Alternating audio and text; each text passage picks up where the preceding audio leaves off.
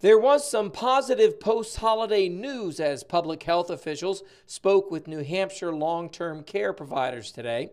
While there was some increase in transmission of COVID-19, the number of cases and hospitalizations have plateaued, and so far 70,000 doses of the vaccine have been administered, with the Pharmacy Partnership Program playing a big role in helping at nursing homes. We know the pharmacies have completed 126 clinics and long-term care facilities and have administered just over 16,000 doses. Some of those are second doses that they're started to do. But healthcare experts also warned those who care for our most vulnerable residents that a new, more contagious strain of the coronavirus has already been detected in a dozen states.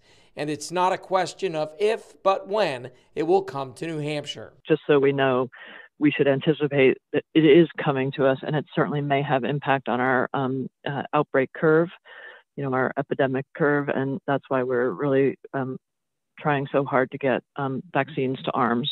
Dr. Talbot says despite the vaccine program, precautions are still needed. Continuing to encourage people not to travel internationally or even outside of New England, given I've already described that there are 12 states reporting this more transmissible variant. Officials say it's important to get all the allotted vaccine delivered to people because future allotments may be determined by how much of your vaccine is actually distributed. Reporting live, Mandy Hirschberger, WMUR News 9.